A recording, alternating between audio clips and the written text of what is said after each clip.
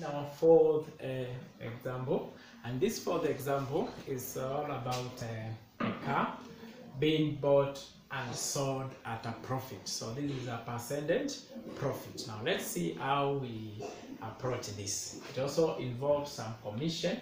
Now let's see. A car bought for 80,000 shillings was sold through a dealer at a profit of 15%, right? So this is a profit.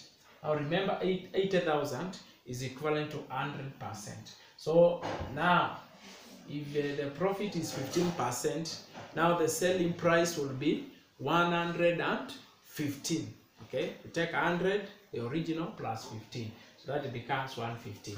The dealer charged the owner 8% commission, all right, on the selling price. How much did the owner get? Now, let's approach this. Now, this is what you do.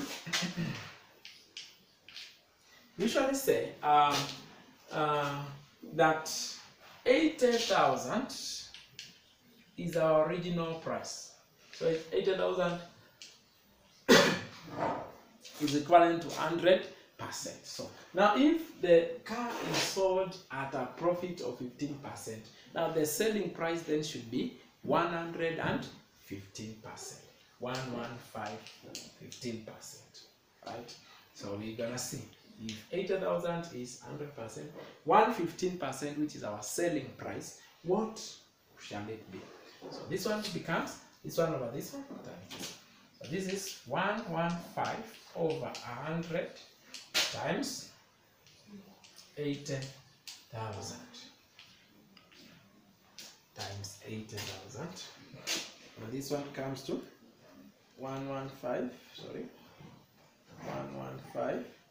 times 800, and this gives us shillings 92,000. Right. Now this is the selling price at a profit of, actually the profit is 12,000, right?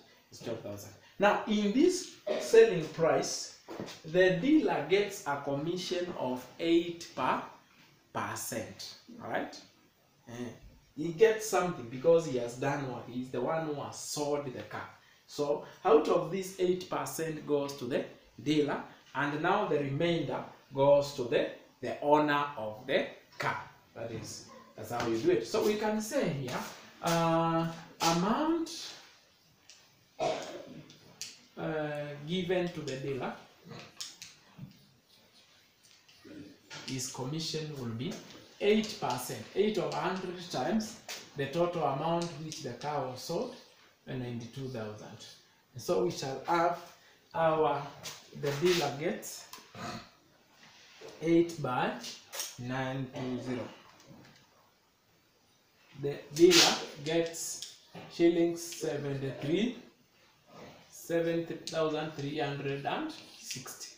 So the question was, if out of the 92,000, 7,360 goes to the person who helped sell the car, who is the dealer.